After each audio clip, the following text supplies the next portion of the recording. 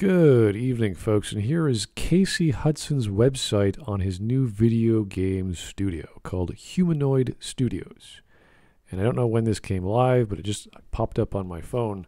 So I thought I'd go through this beautiful looking website and talk to you about what you find on it. So here are these fantastic looking, I guess this is CSS controlled particle effects, I don't know. Crazy looking background with a skull that looks like a techno structure of some kind and some astronaut looking fellow. Your journey begins. Here we go. Ooh, parallax scrolling. Ooh. Here we have the Dr. Manhattan symbol rotating, or maybe it's that episode of Star Trek The Next Generation of one moon circling. I don't know what's going on. Here's our vision. Humanoid Studios was founded on the axiom that creative freedom and independence led to better, more innovative games. Our vision is based on 4 fundamental beliefs. Okay. Fine. The future of entertainment is interactive. I don't see how that's a belief. That's kind of like saying the future of eggnog is deliciousness. It's like, okay, yeah. Good for you. I also think the future of entertainment is interactive, but we don't have holodecks yet, so who cares? The most engaging entertainment involves worlds, characters, and storytelling, as opposed to just saying storytelling. Apparently, we have to separate these 3 things: characters, worlds, and storytelling. All right. Not a very solid ground for half of your fundamental beliefs here, Casey, but okay. Innovative tools and technologies unlock interactivity that feels magical. I don't know if that's making the thing feels magical or playing the thing or interacting with the thing feels magical.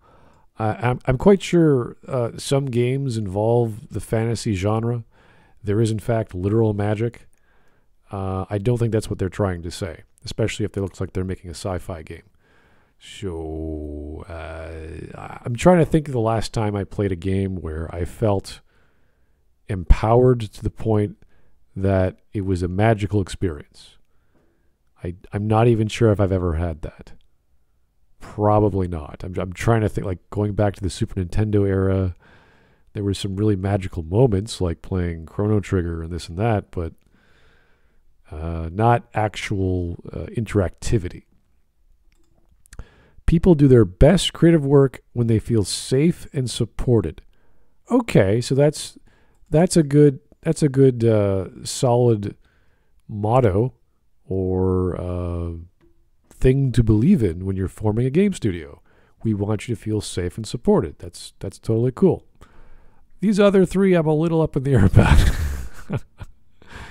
All right. Ooh, Parallax Casey Hudson coming into view. Here we go.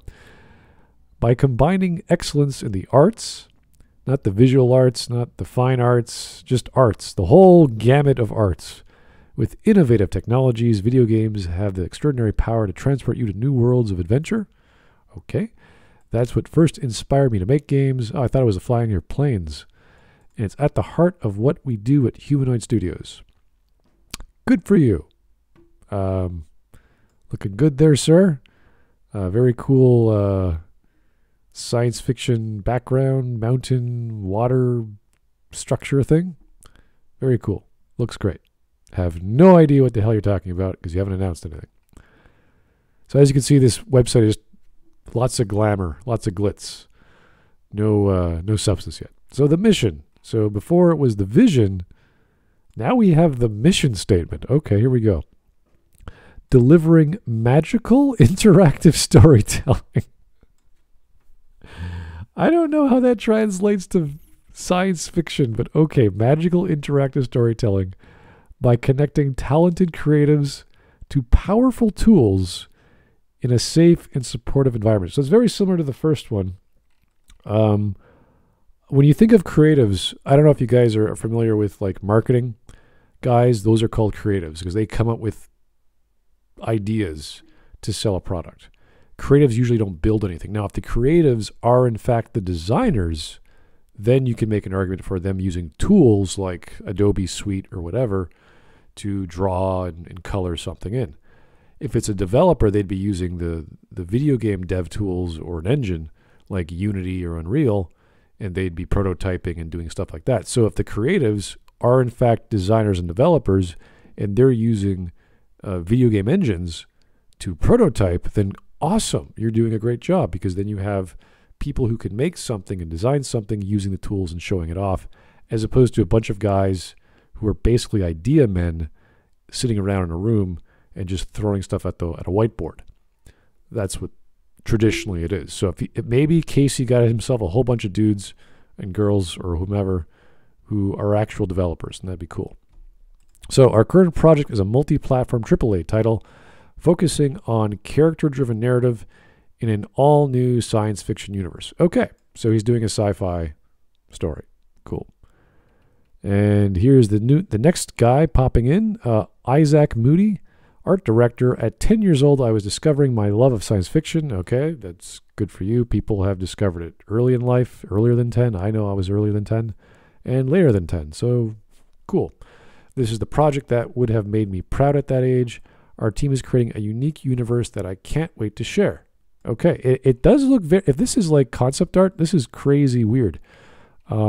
This one, the background for this looks like some sort of bar on a space station. It has this very 70s, possibly 60s vibe, like 2001 Space Odyssey, thrown away concept art. And you've got these cubicles on the right, like at a library, and these, I don't know, those, not bucket seats, but it feels like a restaurant vibe / library. So I don't know. I don't know where I am. It feels odd, this giant veil of a bartending. Maybe you're not supposed to look at the bartender's faces. I don't know. Maybe it's Cthulhu. And if you were to look at his face while he serves you a drink, you go insane. I have no idea. Our team. We believe in the power of small, agile teams. Agile is a methodology in software development.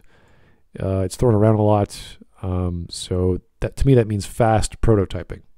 At least that's what it should mean. It could mean many things to many organizations.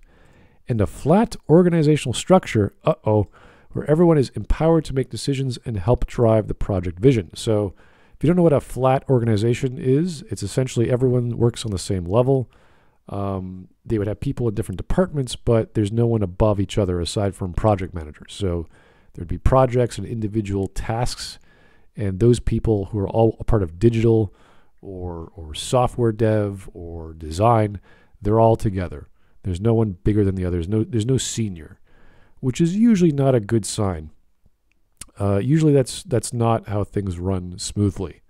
So it can work in small projects, not in big projects like AAA games. So I've never seen a flat organizational structure on a big project like a AAA title. So I'm concerned already, because usually you should have project managers and senior developers and then intermediaries and then junior developers, and up and down the list you go for art and design and animation and etc. So not sure how that works.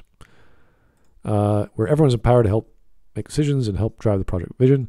We hire great people, empower them with the best tools, provide them with creative freedom, Great, okay. Here's Melanie Faulkner, senior producer. Our culture is based on collaboration and communication. It's a safe space to create and grow. Lots of buzzwords, lots of nonsense, and this is not good. A flat organizational structure. And the background is spaceman in 70s vibing style colony, whatever. Join us. Canadian company, offices in BC and Alberta. Really? Oh, they're growing. Flexible work environment, combining from home, in office, and remote work. Yep, that's pretty much every company in the past 2 years. We're looking for talented developers who are kind, creative, and self-driven. Developers, not designers, developers who are eager to pitch in and help whenever they can add value. It sounds like you. We invite you to join us in creating a whole new universe of adventure. Okay, cool. So here's careers. So a 3D artist, and then we have character artist, principal. So maybe principal means senior. So if they already have that, How do you explain a flat hierarchy if you have principles? I don't know what that means. Then we have environmental artist. Then we have environmental artist principles. So there is a hierarchy already. See, this is what I don't get. We have the same title, but one's a principal. So that's a hierarchy. So it's not a flat environmental artist position. Infrastructure programmer. Okay. Lead level designer. A lead. So you do have leads. So it's not flat.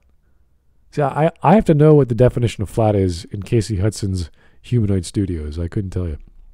Lead writer. Wow. So 3D artist, character artist, level designer, writer, lead writer. Then we have principal technical artist. Okay, technical artist, very important. Senior concept artist. Wow. So who's doing all these amazing artwork then?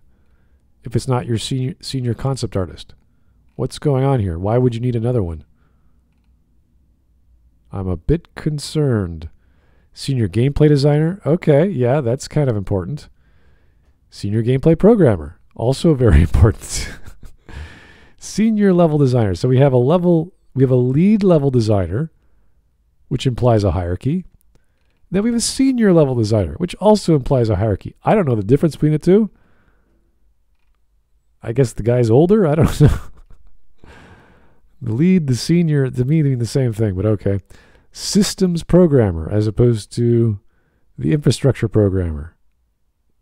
What's the difference there? VFX artist, that's important.